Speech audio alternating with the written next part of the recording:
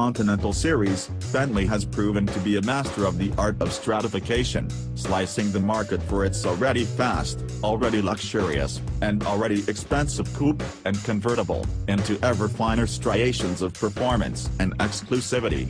The latest example is the 2015 Bentley Continental GT3-R, which, for now at least, sits at the very apex of the Continental hierarchy. Although similar in concept to the previous Supersports, which departed with the prior generation Continental, the GT3-R is a slightly different twist on the ultimate Continental GT. The GT3-R takes its inspiration from the Continental GT3 racing car, which runs in the Pirelli World Challenge in North America and the Block Paint Endurance Series in Europe.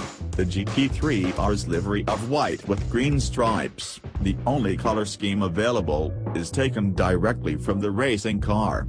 Other visuals are similarly borrowed from the racing car, including the full blackout trim, the unique black finished 21-inch wheels, and the hood vents.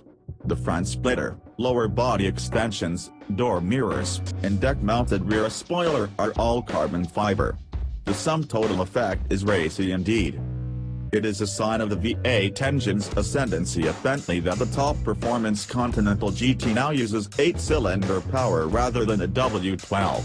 The GT3-R's twin-turbo V8 makes 572 horsepower and 518 pound-feet of torque, up from 521 horsepower and 502 pounds-to-foot in the V8s. The 12-cylinder 2015 Bentley Continental GT Speed, however, still offers more, with 626 horsepower and 607 pounds-to-foot.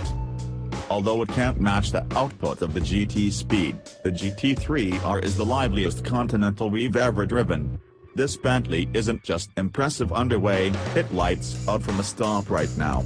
Aided by a lower final drive ratio, the GT3-R will rocket from 0 to 60 miles per hour in 3.6 seconds, making it the quickest production Bentley ever.